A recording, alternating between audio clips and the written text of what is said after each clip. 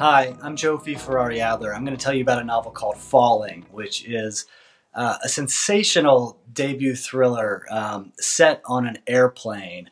And it was actually written by a longtime flight attendant, an aspiring novelist named Tori Newman.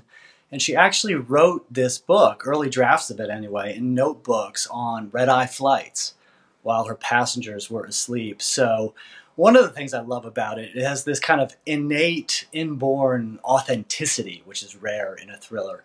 The concept is this: you get on a flight with 150 other people flying from LA to New York, and what you don't know is that right before the flight, the pilot's family is kidnapped by a terrorist, and the terrorist gets in touch with the pilot in the cockpit via FaceTime, and he gives him a choice: crash the plane or I kill your family. It is absolutely diabolical. The pilot says, no, I'm not going to crash the plane. You're not going to kill my family. And, the next 5 hours is like this epic clash of wills as the pilot tries to get out of this situation with everybody alive.